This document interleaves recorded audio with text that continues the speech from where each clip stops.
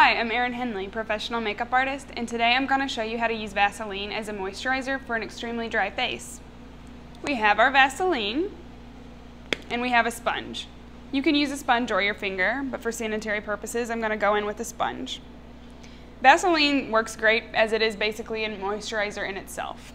It's great for dry skin because it hydrates and blocks out all the excess wind and particles in the air. So just get a little bit and go over the face. You can either choose to go all over or just in the areas that are particularly dry. Just dab it on,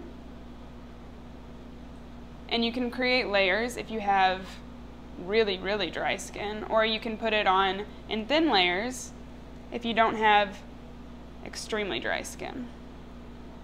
Around the crevices of the nose are a popular place to put this just because in the winter and such, that's where we get dry skin. And along the chin line. So basically, it can be used to remove makeup, hydrate the lips, and hydrate the skin. So you can use it as a chapstick as well. You can let it set in, or you can remove it with water. Either way works. But I don't recommend wearing it with makeup, as it does read a little bit glossy. I'm Erin Hendley, and I showed you how to use Vaseline as a moisturizer for extremely dry skin.